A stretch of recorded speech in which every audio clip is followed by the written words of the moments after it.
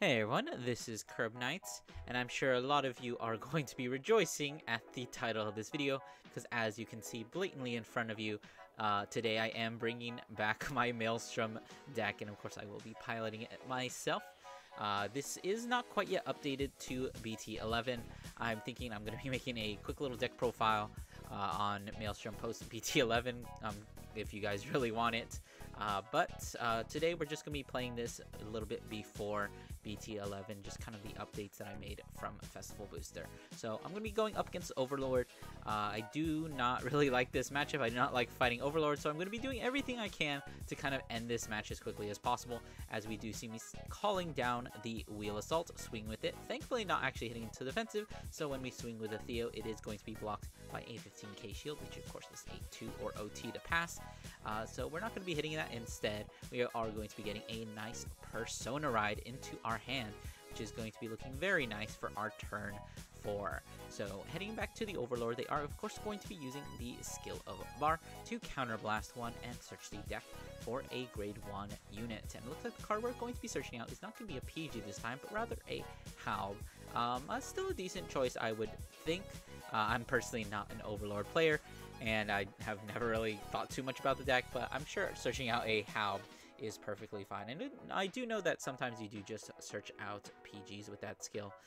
Interesting enough, it looks like we already had a Halb in hand, so maybe the PG would have been a little bit better there in that situation, but we'll see how it turns out. So the Vanguard is going to be swinging.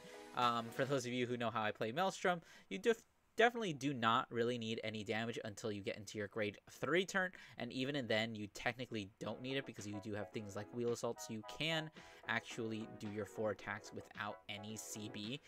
So I know Overlord can hit like a truck, and I want to be able to take those Vanguard swings, so I'm going to keep myself at low damage for these first couple of turns. Of course, just riding into my Algos, getting the Storm of Judgment, I think is called. Yeah, because it's in Deer Days now, and it has that name. I haven't double checked it, but anyways, it's not a Maelstrom card anymore. Anyways, I'm going to be pulling the Wheel Assault down and actually committing a Tide Line, because we are 2 turns away from seeing that Persona ride, and even if that unit gets retired, I still do have access to the Storm of the Judgment. Another reason why I really like Tide Line in the deck, because you can just get it back with your Storm of the Judgment. Anyways, we are going to be swinging the Tide Line. It's going to be taken, no Demeter, and then my opponent is going to be very, very risky and actually guard for a 1 to pass. Unfortunately, I do not actually hit it. He did guard with that grade 2, which I think was a kind of a huge mistake, because that's the card that puts you the Overlord into your soul. And because we guarded with it, I don't think we're actually, because we discarded the original Overlord for Ride deck a few turns back. So the fact that we don't have access to it means that we're actually going to lose a drive from this first Overlord swing. But anyways, calling down the Burning Horn, not actually using its skill. Not quite sure what's going. Oh well. Oh, I do know, because we obviously need a counterblast for the end, so we want to make sure that we can actually do that. So hitting into a critical trigger off this first swing, I'm going to be taking it, getting a defensive trigger of my own, as well as a PG going to the damage zone, which is not great. But of course, my opponent did just push 2 damage. Going to be using the end skill to restand it. And of course, discarding the Halb means that we can call it out. Putting it behind the Vanguard, which is definitely interesting. I guess we do already have a crit, so we want a little bit more pressure. This is 26 against my 20. Since he only has 1 drive check, I'm going to guard for 15, which is going to be a OT to pass, because he does only have the 1 drive check. So I am hitting at 20 here. This Nahalem actually should be swinging for 20. I'm going to be intercepting that, and looks like we're going to be forgetting that the Burning Horn does actually get an extra 5k every time the Overlord attacks, so it would have actually been able to hit, which would have cost me another 5k guard from my hands. But unfortunately, we did misplay a little and end our turn a little bit too early. So riding into the Maelstrom, finally checking the top 7. Unfortunately, for one of the few times I don't see an inlet pulse, and I didn't actually see an inlet pulse within my first couple of draws. As we can see there, I don't have any in my drop zone, so things are looking a little bit rough for me.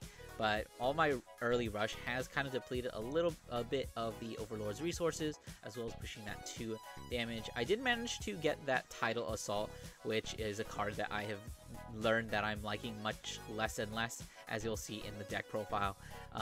But Tidal Assault is going to help me get to that grade, or those 4 attacks. Seeing me calling down another Tideline, and then just shotgunning my Judgment Maelstrom. I guess that isn't updated on deck log quite yet, to call back that Wheel Assault. I think I just wanted to call the use the order because I wanted to start giving 5k next turn.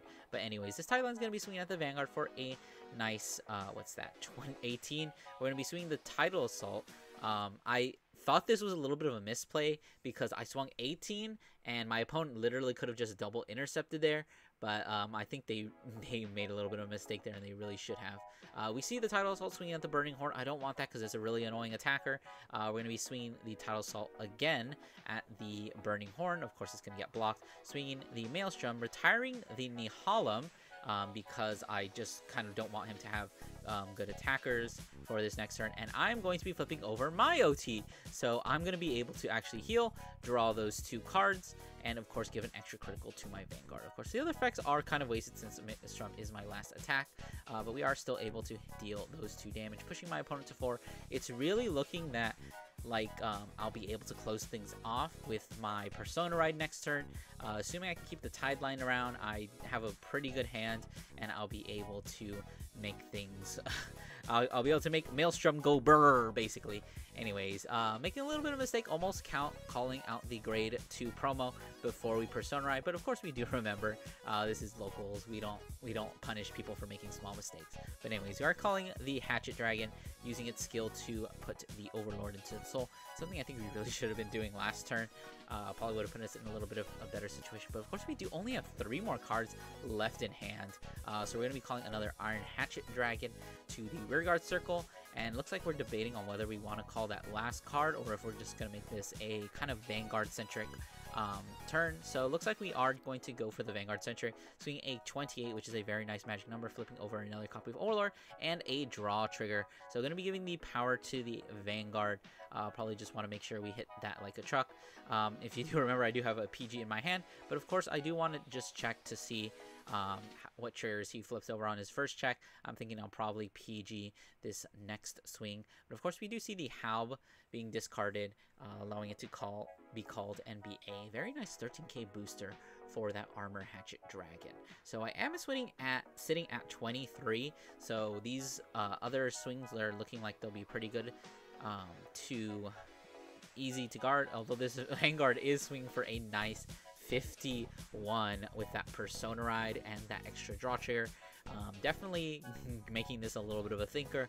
I could hard guard this, but I figure the only way he can actually win is with even a double critical does not seal my fate. But of course he doesn't even get a single damage trigger, but I do get a damage trigger, which is that draw trigger. So that is 3 defensives in my damage zone. He's gonna be swinging 33 at my Vanguard. I think he did a little bit of a miscalculation. I think he forgot the extra, extra 5k from what's his name, Halb. So he told me that was a 28k swing, so I guarded for 30. Unfortunate little misplay. Lets me keep my Tidal Assault, but we'll see how much it impacts the rest of this game. But I'm going to be starting off with the Persona Ride. My opponent is at 4. I know 2 of the cards in his hand are Persona Rides, or the Chalice and the Overlord, so it's looking like I'll be able to close things out this turn. So I'm just kind of deciding how much I want to commit. Unfortunately, that Wheel Assault is in a little bit of an awkward place, so I have to kind of decide where I want to go with this turn. And I think I actually intercepted with a Tideline, because as you can see I have another one in my hand. Calling out the Inlet Pulse, finally getting it into my hand from that last turn. Calling down a second Inlet Pulse, and then I think I'm kind of deciding if I want to commit the Tideline, and I figure heck it, might as well. I'm probably going to kill this turn, call over the Wheel Assault using the Tideline's skill. Kind of deciding where. I have 2 really good targets here. I have the Tidal Assault, and I also have the Inlet Pulse. Although I really that is the correct play. Give it to the Tidal Assault, because Tidal Assault is going to be swinging twice. Even though I have an Inlet on turn 4, it actually doesn't have that skill to attack twice because it was not called on the soul. So swinging the 23 Inlet Pulse at the Vanguard. My opponent is going to be guarding this.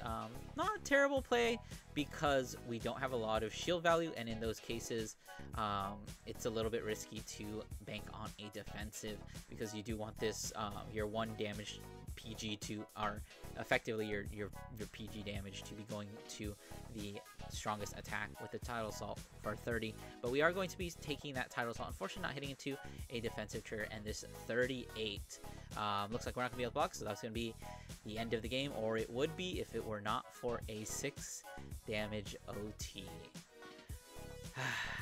So, as you can tell by the length of the video, this video is going to be going on for quite a bit longer.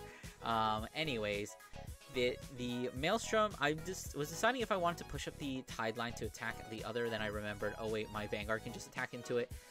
Going to be attacking into the armor, the Hatchet Dragon, and then of course using Maelstrom skill, since we did actually achieve those 4 battles to retire the Halb in the back row, making his non-Vanguard columns that much weaker. I did actually hit into a heal trigger there.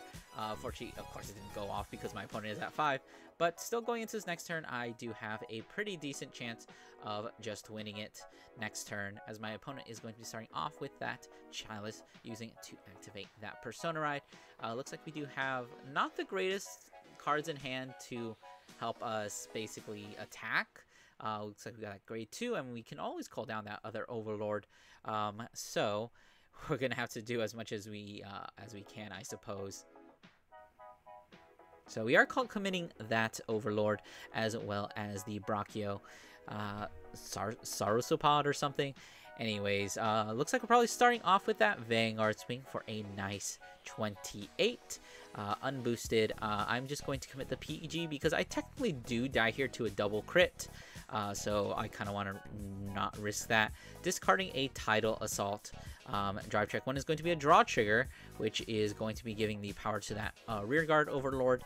And then second check is going to be a blank. So we're pretty good there. We'll see. Thankfully, no criticals coming out there, so things are not going to be too difficult for me to guard. I still have plenty of cards in my hand. I did use double inlet last turn, and of course I always have a Maelstrom, who is there to draw me an extra card, as we do see the Halb discarded and of course recalled for a booster for the Overlord. So that Overlord is going to be swinging at the Vanguard for a very big 36, is that right? Yeah, that is actually right, because we didn't give the extra power. And we're going to be seeing a heal trigger flipped off, which I'm thinking, oh, that's really annoying. Oh, and we also see me guarding with a Wheel Assault and pitching a Prize Trident, which is a mistake, which I just realized right now. I was actually supposed to be using my PG there, even though I did the motions. And unfortunately, that second check is me another heal trigger. So my opponent just did a 6 damage OT, and then proceeded to double check a heal and heal down to 3. So this match is going to be going on for very much longer than it needs to. As you can still see, we have like, what is that, 8 more minutes left in the video. Jeez. Of course, I'm going to be guarding that Brachio because I don't want him to retire more of my board and get a free draw. And then just taking that 56k Overlord, because, you know, I don't want to guard that. I don't want to waste the PG on that. PGs are for the Vanguard. Anyways, we do see me figuring out what I'm going to do. Unfortunately, I was not lucky enough to get my own Persona Ride. I don't have the Chalice like my opponent did. I don't have any copies. So normally, if my opponent was still at 5, I might be able to close things out. But without Persona Ride, I don't really think there's too much I can do. The best I can do is chip away cards in the hand, chip away his rear guards, and maybe do a little bit of chip damage. We're doing a lot of chipping this turn. But anyways, kind of just trying to decide what my best line of play here is. Obviously going to be using the Maelstrom skill to call out the Inlet Pulse from the Soul so that we can get those multi-attacks, activating the Judgment of Storm to call back the Inlet Pulse that we just discarded, and then giving the extra 5k, kind of deciding where we want to put it. And it's looking like I think I gave it to that Inlet Pulse, which is fine, I suppose, because it is 18. Although, honestly, I think you should probably give it to the Tidal Assault. I think I did actually give it to the Tidal Assault, just judging by this. We're going to be swinging 13 at the Vanguard. My opponent's going to be guarding with a 10k shield. I honestly don't remember. Oh, this is also 10k. Oh, so I did give it to the Inlet Pulse, and I just fucking forgot. Great. So anyways, the Tidal Assault, my opponent really well, yeah, we gave the extra 5k to the inlet, so he couldn't intercept. So now the Tidal Assault can actually attack into that intercept and restand, attacking with the inlet pulse for the second time, using the Maelstrom skill to draw a card and thinking on what to retire, retiring the Overlord because it's looking like my man over here is struggling for good rear guards. So retiring as many as I can is going to be very good. I did actually use the Tidal Assault skill, so I am swinging for 18. So that's going to prompt my opponent to use a PG as I drive check a PG of my own, as well as that Forbid It All. A little too late, but, you know, it is still there. Since my opponent has actually been guarding all these attacks, there was no chance for my opponent to hit a defensive trigger there. And I decided to use the Wheel Assault to push up the inlet pulse that I called back from the drop zone. I think that guarding every single one of those attacks was a little bit of a misplay for my opponent. You really could have banked on a defensive there, and that really would have shut down my turn since I didn't Persona Ride. But, you know, to each their own. Because of that, he's still at 3 damage. He's no longer in heal range, thankfully, as we see him calling down a Persona Ride and then calling down, of course, another Overlord. Swinging the 28. Very, very threatening. So I kind of have to... I'm in a very awkward situation here. If my opponent flips over even 1 critical, I am totally dead here because I do not have enough guard. I have 1 PG, so my ability to actually guard all this is kind of in question. I'm trying to figure out right now. I'm trying to calculate, can I live if he flips over 1 critical? Because if he doesn't hit a crit on his 4 drive checks, then I can just take the rear guard swing, no problem, right? So what I'm thinking here is I 2 to pass this first Vanguard swing, and then PG the second Vanguard swing. Hopefully he doesn't hit a critical trigger, and I can just take the rear guard, because if I 2 to pass here, that means I will not be able to guard the other swing. And I think I also calculate that I might as well 2 to pass over just like 1 to passing or just taking this one, because even if I don't commit any guard to this Vanguard swing, I won't have enough to guard the other one if he does hit that critical. But we do see a little bit of cheeky play there, calling down the Margaret.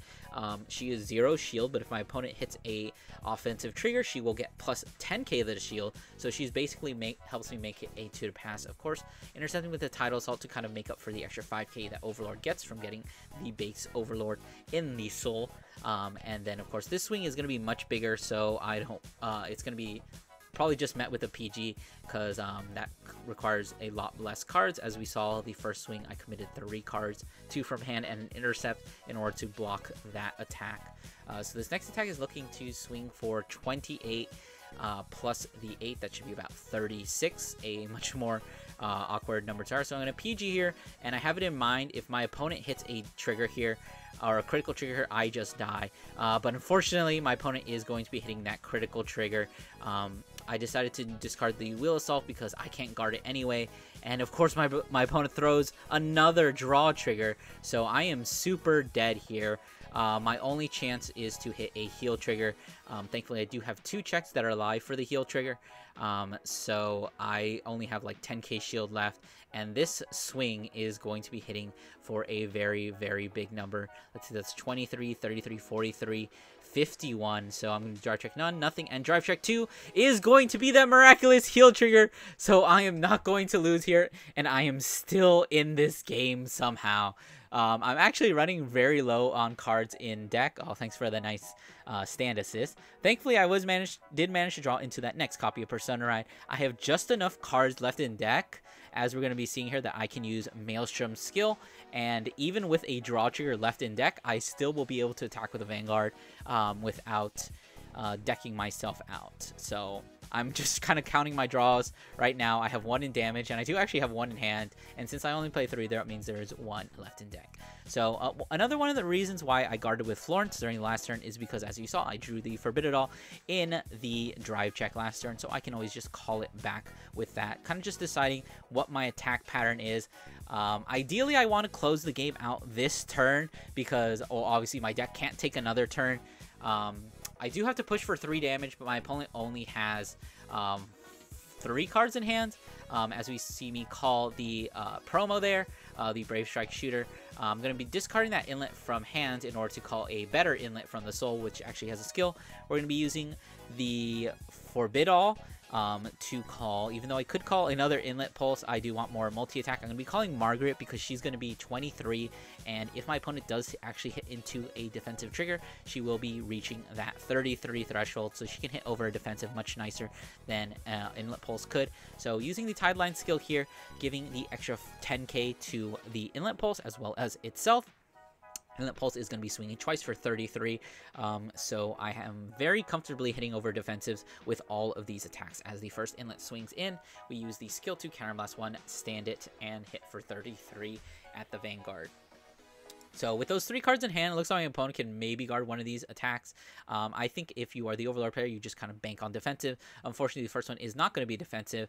Kind of thinking about, since I don't have a Tidal Assault here, I don't actually have to worry about my second attack. So the second attack is going to be going to that Inlet Pulse. Once again, another 33. My opponent's going to have to bank on defensive, but it's not going to be there, meaning that this Florence is probably going to be able to clear things up. But even if this Florence doesn't clean things up, I still do have 4 more attacks after the Florence. I have managed to achieve the miraculous, how many attacks is that? 1, 2, 3, 4, 5, 6 attack turn. Swinging with the Maelstrom, retiring the Overlord. I do not want any more surprises. Even if my opponent gets a heal trigger here, I should have enough attacks on board to actually kill him past a heal trigger, but I'm going to flipping over draw trigger. Thankfully, I counted the cards in my deck, so I'm not actually going to die. I'm going to go down to 1 card left in deck, and of course deal that last damage, which is not going to be a heal trigger, thankfully.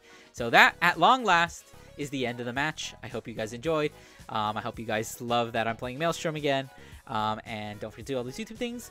Like, comment, subscribe, and I'll see you guys in the next one.